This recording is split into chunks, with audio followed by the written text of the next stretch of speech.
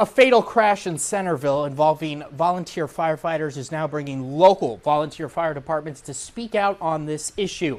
Our KRHD News reporter Brittany DeFran has their emotional testimony.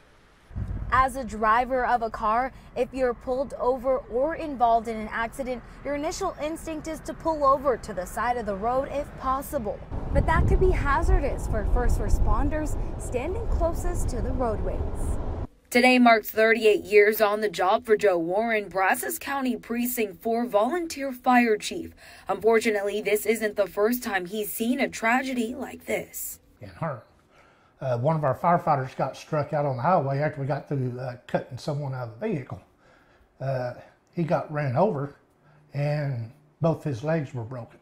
We thought he was going to lose both legs. Chief Warren says tragedies like this are easily avoided. Slow down and pull to the left.